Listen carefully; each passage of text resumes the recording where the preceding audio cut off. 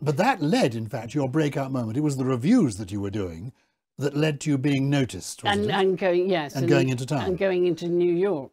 And New York, because you were on Broadway, 1954, 55, 56, around then? 56. 56, on Broadway. Oh. But a chit of a girl, 21, 22. Was ghastly. Why was it ghastly? Well, because, well, first of all, I wasn't really paid very much. And so it was, in fact, I think it was $60 a week, which even then was sort of really, and I'd been booked into a hotel, which of course I could not pay for. And but I was rescued by Julie Andrews.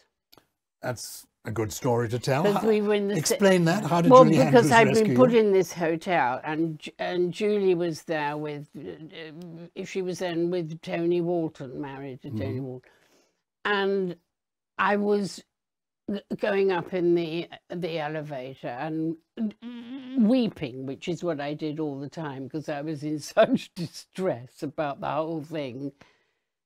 And they saw that I was weeping and in a terrible state, and they asked me to come and have tea with them, which I did. And then Julie's agent rescued me because I didn't realise that I'd have to pay equity and my agent and my London agent.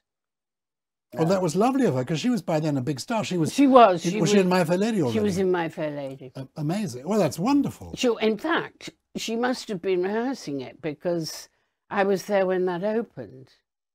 Or maybe, well, it certainly was that year. So that's your breakout moment. New Faces of 1956. You're on Broadway. You're 22.